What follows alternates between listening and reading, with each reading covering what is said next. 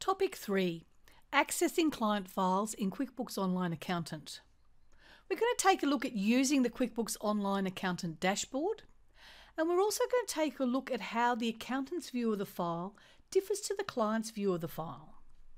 So upon completion of this topic, you should be able to access client files via the QuickBooks Online Accountant dashboard, understand the client's view of their file, and understand the accountant's view of the file. So let's navigate to our QuickBooks Online Account portal.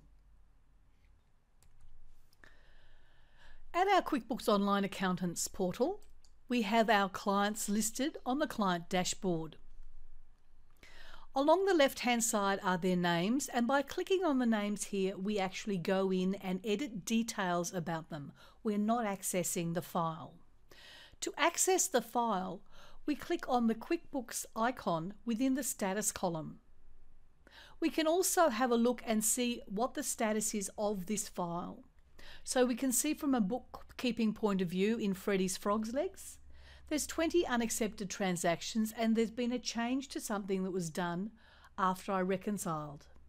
And the last download from the bank feeds was the 6th of June in 2017. So it gives me a very quick snapshot of where this file is at. To access a client file, I simply click on the QuickBooks icon to go into the file.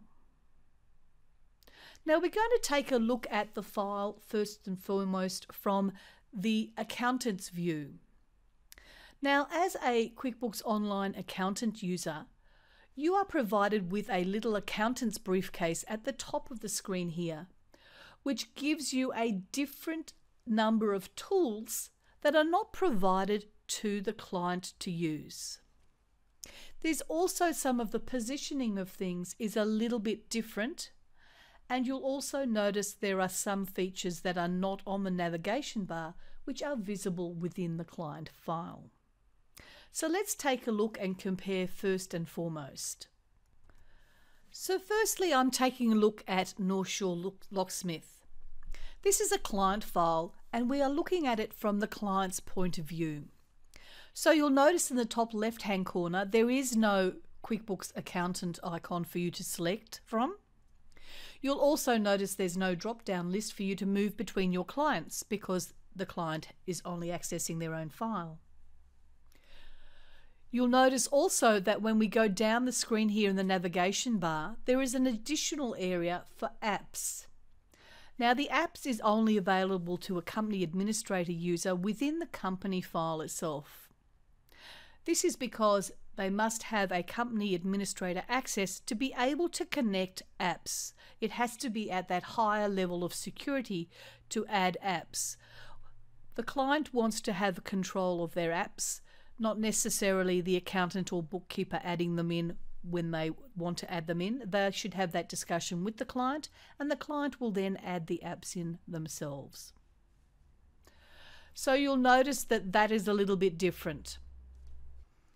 So let's go across now and have a look at the view of a QuickBooks Online Accountant looking at the client's file. So as you see here, we still have the search and recent transactions. We still have our create button. And we still have our settings. But over in the left-hand side, we have the QuickBooks Online Accountant, which allows us to toggle between our accountant dashboard and the files. We also have our drop-down list of which client we'd like to access. And when we're in the client file, when we are in the client file, I should say, when we go in here, you'll notice that we have our briefcase of tools. This is our accountant's toolbox, where we have some additional features which will be covered in later modules of being able to do other things within the file. You'll also notice that the app functionality is not appearing in our navigation bar. Now, when I return to my QuickBooks Online Accountant portal, one of the other options I have is the availability of a sample file within here. Within our gear icon, I can access a sample company. This is something that is not available to the clients within their file. When they go to the gear icon, they will not see that sample company. They also won't see things such as resolve duplicate clients, because this is on a accountant portal basis rather than the individual file. If we go within the individual file, however, you'll notice that when we do click on our gear icon, we have the same sort of settings in here that we normally see in the client file.